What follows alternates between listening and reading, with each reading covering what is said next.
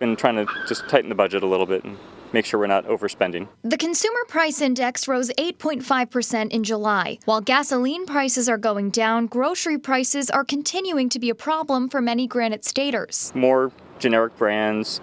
We buy a little less at a time, trying to make sure things don't spoil or anything like that. Some finding other ways to cut costs for themselves and others. I give to consignment shops, but it's because I'm trying to download, so I'm not going to go get more stuff. And it helps others as well. We've definitely seen an uptick in foot traffic. Ryan Reynolds and his wife Ashley own Consignment Gallery on South River Road in Bedford. He says they've been seeing more customers recently who are dealing with the effects of inflation and supply chain shortages. So a lot of people changing their shopping habits, and a lot of folks that wouldn't necessarily have considered shopping secondhand coming into the store. And they're buying everything from furniture to dishware. If you're willing to have a little bit of patience and maybe willing to make a little bit of a treasure hunt out of it, you never know what you're going to find.